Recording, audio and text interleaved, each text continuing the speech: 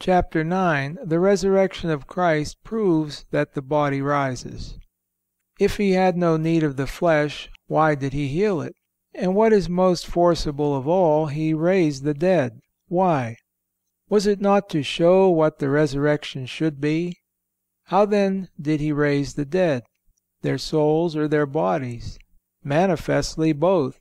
If the resurrection were only spiritual, it was requisite that He, in raising the dead, should show the body lying apart by itself, and the soul living apart by itself. But now He did not do so, but raised the body, confirming in it the promise of life. Why did He rise in the flesh in which He suffered, unless to show the resurrection of the flesh? And wishing to confirm this, when His disciples did not know whether to believe He had truly risen in the body, and were looking upon Him and doubting, He said to them, "Ye have not yet faith. See that it is I."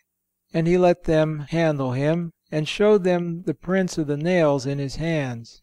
And when they were by every kind of proof persuaded that it was Himself, and in the body, they asked Him to eat with them, that they might thus still more accurately ascertain that He had in verity risen bodily. And He did eat honeycomb and fish.